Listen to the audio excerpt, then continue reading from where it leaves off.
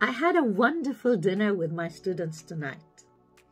One of the topics discussed was the importance of showing understanding and empathy while interacting and communicating with others.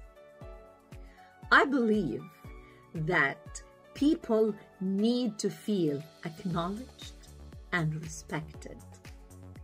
And here it is how to do it.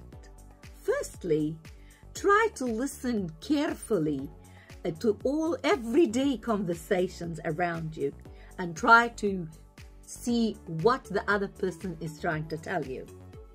Secondly, try to know the feelings behind the story that is being told.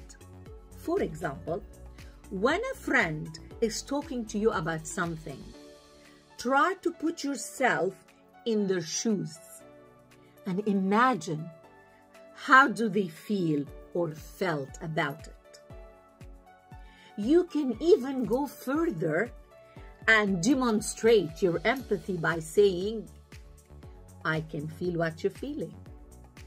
Or, I understand how this situation could be difficult. Or, I feel the pain you feel. Or simply say, I am here for you. Remember, treat people the same way you want to be treated.